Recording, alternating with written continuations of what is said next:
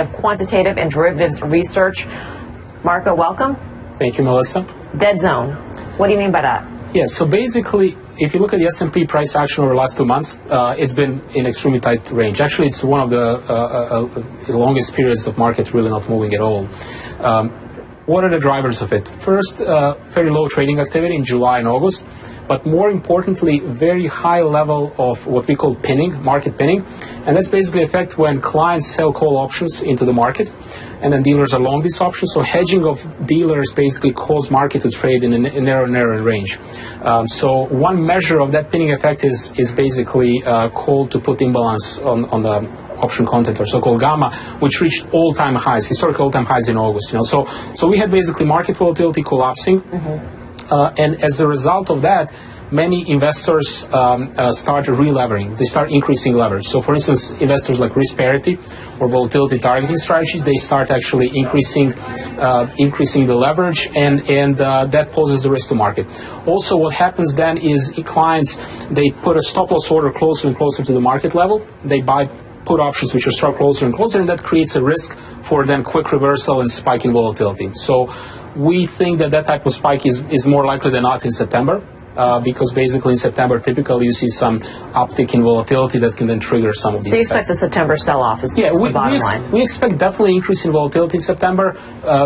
More likely than not sell-off as well, and again, it would be triggered by higher volatility, delevering from various systematic strategies, and some of these option effects that then go in reverse. BK was talking about everybody being on one side of the boat. Is that the case with the CTAs, with the risk parity funds out there right now? They're all sort of in the same sorts of trade, exposed to the same sorts of exposures, and so therefore when things reverse, that's going to cause a domino effect? Correct. So I would say like market is at all-time highs, so CTAs or trend followers are very long, and that's true not just in US but in Europe and Asia as well. And then you have risk parity funds and vol targeting funds who are also very long. So they're all very long, and they're all exposed to increasing volatility. So if the volatility goes up, they programmatically needs to decrease their exposure. So that selling pressure is going to be even harder. Correct. So that's going to add sort of fuel to volatility. And in terms of triggers, I mean, September will have a number of sort of potential catalysts from central banks.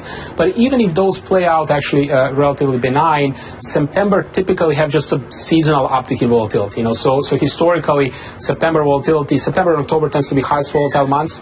Volatility is about 20-30% higher in September than in any other given month. So we think even just the seasonal uptick in volatility can actually cause some of these effects. So Marko, the S&P closed at 2186, give or take. So what are you talking about? Can you quantify in terms of sell-off? What are you looking for on the downside? Well, so first, we would look for something to tip over markets to 2160, 2150, where all these effects start kicking in. So if that happened, then you could go quickly, maybe up to 100 points lower, right?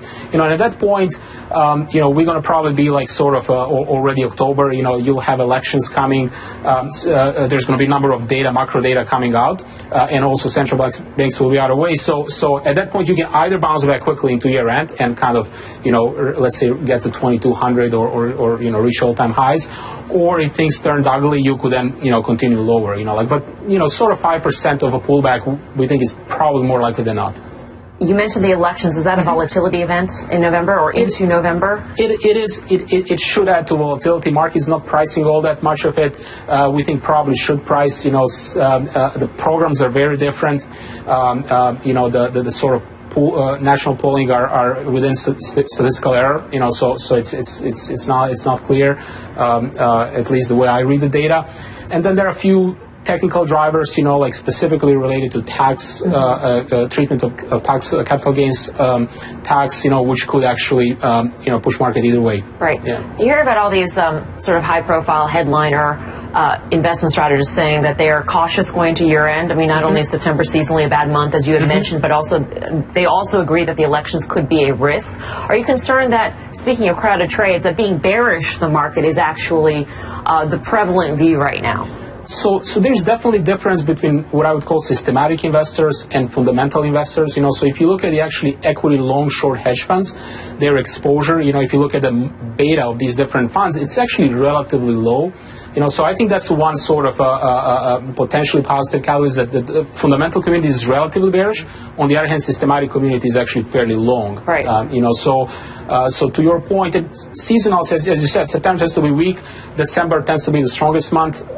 November, once when the elections are out of the way, could provide some certainty and some boost to market. So I think probably towards the end of the year, market more likely driven than not. And last question, you mentioned the 5% correction it sounds like a base case for you in the month of September. What's Correct. the bear case? What's the worst case scenario? The bear case would really be like related to central banks. If we do have so some... if they raise rates in September. Right, and I think investors are looking more even closer to ECB and BOJ. Okay. I think in September Fed unlikely to raise the rate, but I think sort of if investors sense that ECB and BOJ are changing their course, they may sort of anticipate and price that, and that could, it could trigger a tail event, because basically you would have bonds and equities selling off at the same time.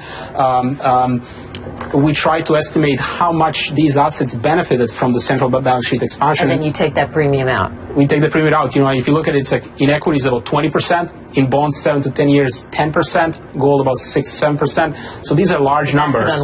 Like if there is basically central banks make a shift and the market starts anticipating and positioning for it, that will be. I don't think it's going to happen. I think Fed is not going to do anything in September, and I think ECB, BOJ probably stay dovish, but that's a tail risk if they decide to do so. Marko, great to see you again. Thank Marko Kolanovic, JP Morgan. All right, so that's like your boat. Yeah, that is my boat. I like that boat, but the problem is there's a lot of people in that boat right now. So to your point, probably the risk is anything that we kind of melt up here, but there are a lot of risk events. So I think, buying VIX, buying volatility one way or the other, if you just want to buy puts on your portfolio, maybe that's the easier way to do it. I'll defer to Pete to buy the best way to buy it. But with VIX at 11 or 12, that seems to me like the no-brainer trade into this. But the notion that volatility is so low, and so therefore you can buy those calls or puts, and it sort of just it creates inaction. It does. Well, I'll tell you what, I think he brings up all the right points, which is seasonality. You talk about that. And then all of a sudden you talk about the political risk. And then you talk about the central banks. I mean, this combination of all of that tells me, why wouldn't you be buying protection? And if you're not buying protection, something we talked about yesterday, stock replacement strategies. It's inexpensive to be able to do that right now. And in my opinion, the best way, if you understand your portfolio well enough, hedge it in whatever covers your portfolio best. Are you S&P exposed? Are you exposed to a specific sector? There are sector ways to actually hedge your positions. That's how you want to attack right now with these low volatilities. The market already did melt up. It was up 10%. The market's moving sideways, as he said. If it's a 6% sell-off, we get right back down to around the 200-day, which is 2056 in the S&P cash. The problem is you have to thread that needle for 2 months because he thinks the market's going right back up. So for the average person, you want to lighten up, sleep better at night, you can do that. For the big pension funds, mutual funds, they're not selling. All right, coming up, Mr. Wonderful's worldview on the markets. Kevin O'Leary just made a big trade in his portfolio. He'll tell us where he's putting his money right now. We'll give you a hint. Not in the U.S. Plus, why are traders making big bullish bets on Twitter ahead of tomorrow's big board meeting? We'll tell you right after this. Stay tuned.